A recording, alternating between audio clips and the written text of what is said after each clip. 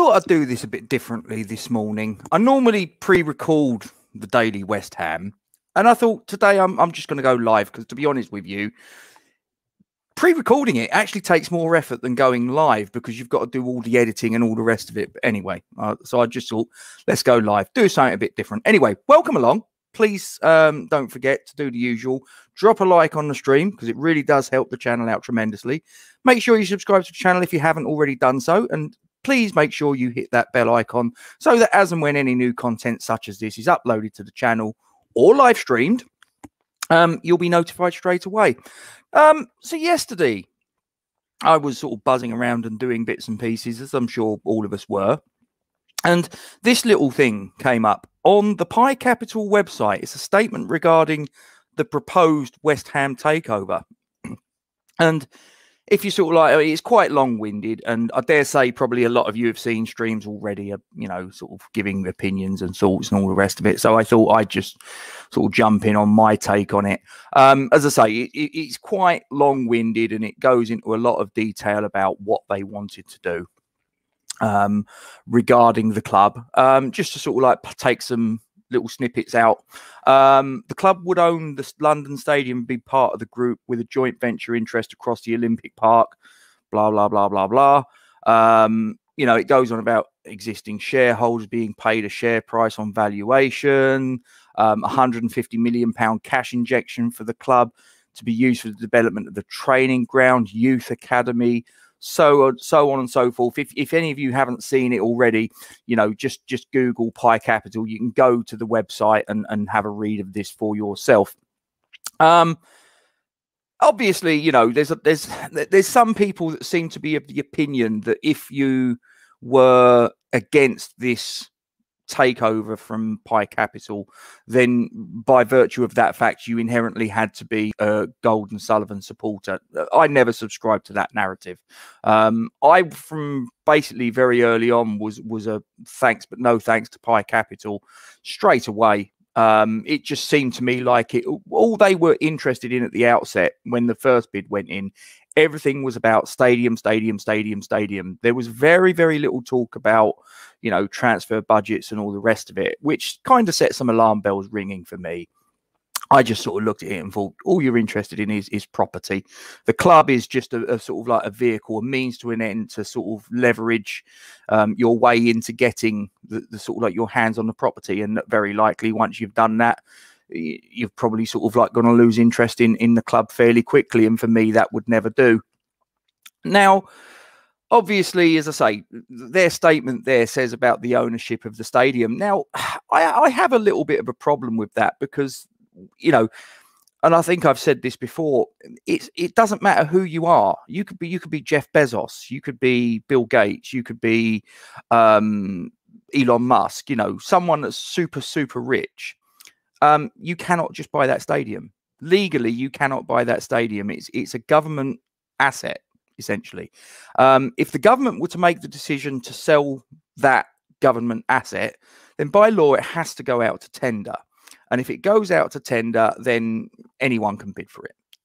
You might win the bid. You know, it may well be that if PAI Capital went down that route, if the takeover was to happen, it may well be that they might win that bid. Who knows?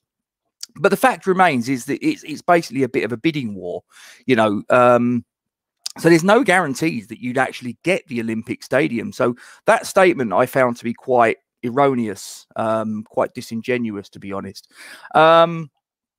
Just didn't make sense.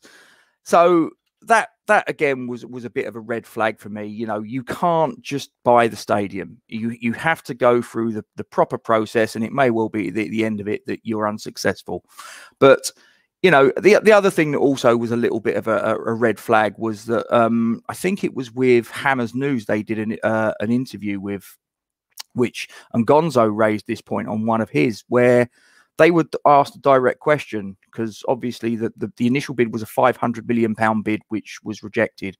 It was originally said to be 400 million, but they said no, it was actually 500 million.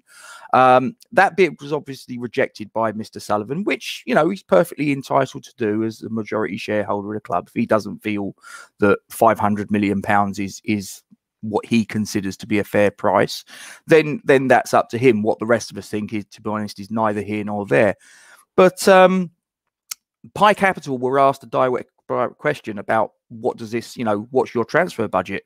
Their retort was that it would largely depend upon what the purchase price would be for the club. So it then makes you say, well, hang on a minute. So what is your pot of money that you've got to play with?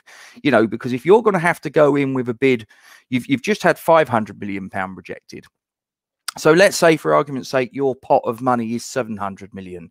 So are you saying that if you've now got to jack your bid up to 600 million, you've got 100 million pound to play in? Or if you've got to jack it up to 650, now you've only got 50 million on transfers? Or if you've got to go all the way and put your whole 700 million on buying the club, are you now telling us that there isn't actually any money for player sales? Not for me. And also, the guy at the top, Nasib Piriev, he's a millionaire. Well, David Sullivan's a billionaire. All right, not sort of like top-end billionaire, but he is a billionaire. Words and pictures, you've just jumped in. Second offer seems like a retail area outside the stadium. Yeah. Like I say, to me, words and pictures, I just think it was purely a property thing. I think the club was purely a vehicle, a little bit of a weapon to leverage, to get their sort of hands on the stadium, to get their hands on property around the Olympic Park. And it was never about the club to begin with. All this nonsense about this guy, from the back streets of Baku, had posters of Neil Orr and George Paris and other players like that on his bedroom window. I don't buy it. I seriously don't buy it. I just think it was a load of old nonsense to try and get people on side. And if he actually was a fan, if he actually knew anything about the club, why on earth did he get Rio Ferdinand involved? I mean, Anton Ferdinand, yeah, fine, not a problem. But his brother Rio, yes, okay, he came through. He was an academy graduate. He obviously did well for us. We sold him. We made a good profit on him. And he went on to have a great career, fine. But fundamentally, his interests are Manchester United. And do you know what? I don't actually have a problem with that. He spent the bulk of his career there. He had pretty much all of his success in terms of medals he got in a Manchester United shirt. So I don't actually have a problem with that so much. My problem was obviously the Twitter thing, where it was like, oh, who would you like at Manchester United? And he basically turned around and said that, yeah, Declan Rice, take yourself off to Old Trafford. How on earth, 5 minutes later, do you expect to be parachuted in as some sort of ambassador for West Ham United when 5 minutes ago you were hawking off one of our top talents to a rival in the Premier League? Not on. Tony Cottee latterly got involved. I do wonder, there are going to be some people that may well be questioning Tony Cottee. There may be some people, I'm not one of them, by the way, but I'm aware that obviously people see things differently from me. There may be people that look at Tony Cottee in a slightly different light than before, when he obviously was, quite independent, quite impartial. And then all of a sudden he became this mouthpiece, this ambassador, if you will, this public face of PAI Capital. They obviously realized that the Rio was, having him on board was a bit of a bad move. So they then get in Tony Cottee, who's obviously, he's a West Ham fan. He's an academy graduate. He, it ticks all the boxes, from a PR point of view. So they obviously got him in. And he did a couple of interviews. He did one with Hammer's Chat that I saw. I think he did one with the West Ham Way. He did a couple of bits and pieces where he said that he'd sat down, he'd had a day with the main man, Nasib Piriev, and that he believed in it. Now, I do wonder whether there will be people out there that will think badly of Tony Cottee. Now, I don't. I happen to think that, listen, if Tony Cottee thought that this, and he presumably knows more about certain things than we do, so maybe he's got a little bit of a different perspective on it. If he thought that this was the right deal for West Ham at this moment in time, better than what we've got at the minute, then obviously he's backed it. obviously it's not come to pass, but I don't think, this is my opinion, I don't think that that should be a reflection on Tony Cottee as far as his legacy as a West Ham legend, if I'm being honest. I mean, to me, he's a legend. Other people might say he's not quite in that status. That's fine. To me, he's a legend because the very first game that I went to, he scored 4 goals in what is our record victory, 10-0 against Bury. So to me, he's a legend. Whether you think so is entirely up to you. But there will be people that will be saying that Tony Cottee, actually, you've gone down in our estimation there. I don't happen to agree with that. He's made a decision. He said it himself. He's put his reputation on the line, and you know what? For whatever reason, it's obviously the horse he's backed hasn't romped home in the first place. So that's life. But I'll give him his due credit. At least he had the guts to get his head above the parapet and make his point of view known. I'll give him credit for that. Obviously, PAI Capital has bit the dust as far as taking over is concerned, or at least it seems at the minute. They have obviously said that, should the situation change, they may be interested down the track. I personally don't believe it. I personally think this is the last that we will see of PAI Capital.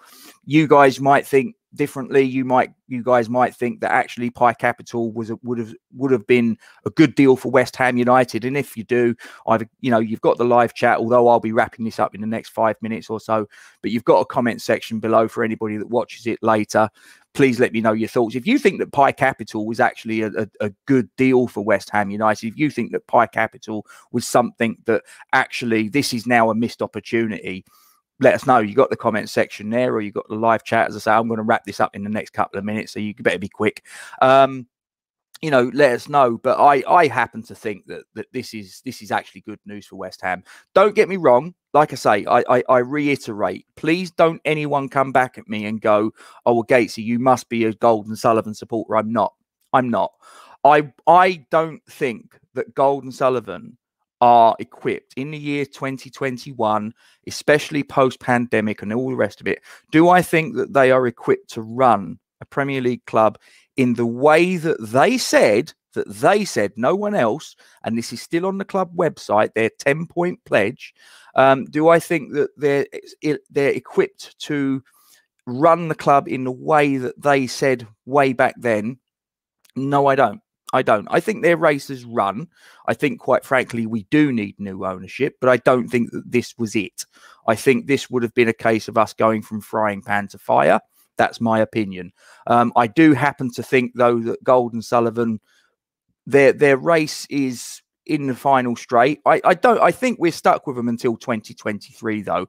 I think we have to prepare ourselves for that. I think 2023 is when they're going to pull the plug and say, yep, that's fine, we're off. And I've already said that, because that's when, obviously, the thing about the stadium, them not having to sort of pay any sort of penalties as a result of the lease that they signed with LLDC, is concerned. Unless, of course, whoever came in turned around and said, well, how much are you going to have to pay as a result? Okay, well, we'll stump that up for you.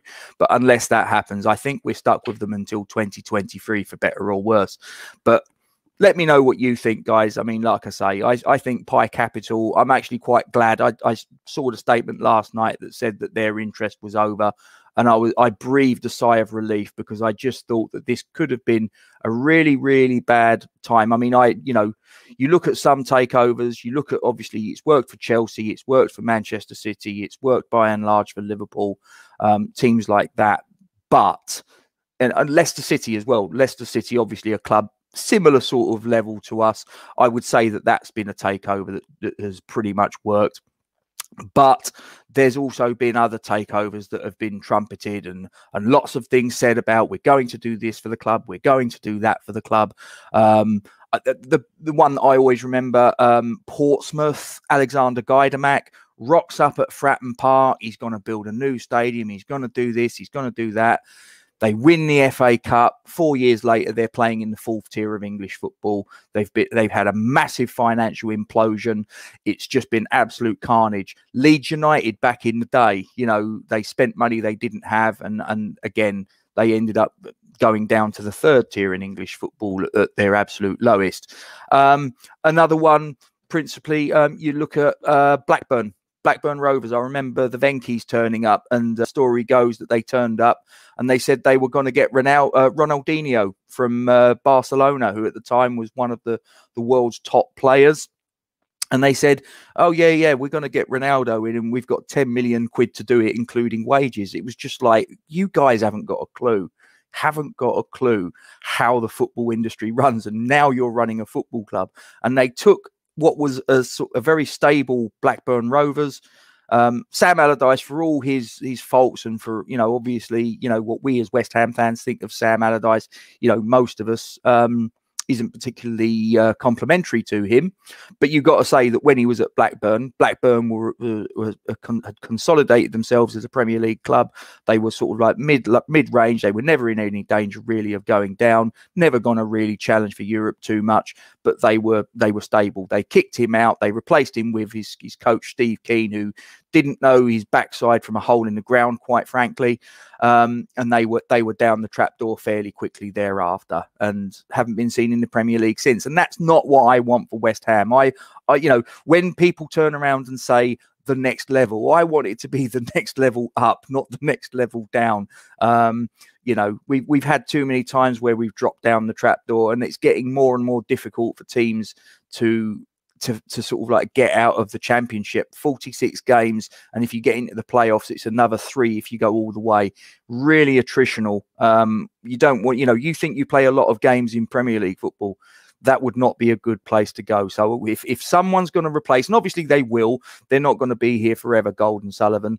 They're both quite old now, so I think that their time is running out, with all due respect. And I wish them a long and happy and healthy retirement. I wish them no ill, but I just think that they're ill-equipped to run a Premier League football club in 2021 post-COVID, in line with what their pledges were, which are still on the club website. They've not been taken down. So if you want to have a look at it, go to the club website, 10-point pledge, it's there in black and white. They rode a particular horse. It's not come in. I don't think that should be a reflection on Tony Cottee. I'd like to think that you guys are sort of like of the same mindset. But again, if you disagree with me, if you think that actually it has tarnished his reputation, comment section, crack on with that. Get stuck in. As usual, guys, please drop a like on the stream. Subscribe to the channel if you haven't done already. Make sure you hit that bell icon to be notified of any new content as and when we upload it to the channel. I hope you have a very good Friday. I'm going to finish with my usual sign off. Come on, you Irons.